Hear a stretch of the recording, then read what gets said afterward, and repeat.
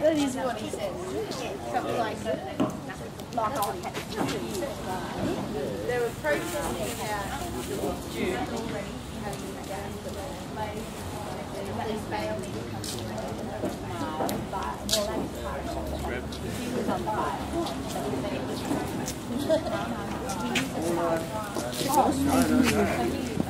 Yeah, what it is, like I was on the other, but I was wondering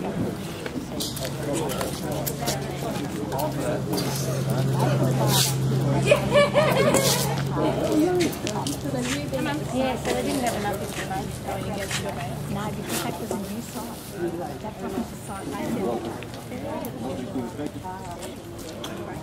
so now he just has to turn up with his only balcony. Turn up here and look at it. Can he go to the site? He can go anywhere. He can do whatever he likes. So your balcony yes, I know. Just but I could cope with not going back to two roads. He wasn't allowed on two roads. He wasn't allowed anywhere.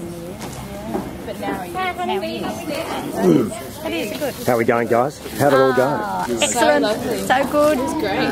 Here's June, the lovely lady who was arrested a number of weeks ago. I feel we've got a very understanding and fair judge. He has made things very acceptable to us, that we're not being, I suppose, held back by the gas companies, because that's what it is. It's the police just doing the gas company's bidding. He might be a landowner, June. He might be a landowner. You never know. No, I think he's being fair. Everything was unrealistic to expect bail conditions for such a simple thing. I mean, he's a respected citizen. He's not a troublemaker in the sense that the police need to be frightened, and that's what they had to prove. So he's been pardoned? His only bail his only bail conditions is to turn up to court on the 30th of April. Right. He can go anywhere he wants. Yeah. Whereas before, the bail conditions he refused to sign was to say that he wasn't to be within 100 metres of any QGC building, actions of any. You happy with that result? Yeah, excellent. It was so exciting to watch as well. Such a good judge.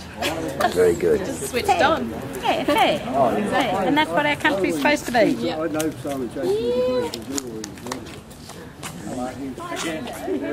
How's that? We won. That wasn't too hard.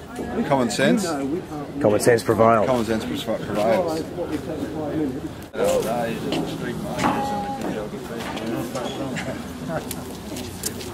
It's in the video.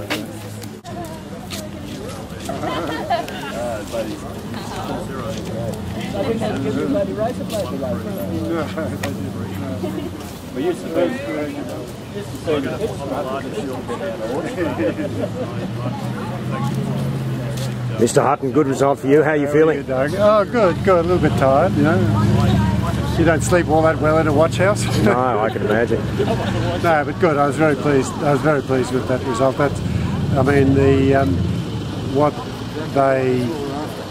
What the police have obviously tried to do with the granting of bail conditions is to stop people who play key organising roles from going back to continue the non-violent protests that we've been doing. So I think we've effectively stopped them doing that with this decision today, and I'm very pleased about that.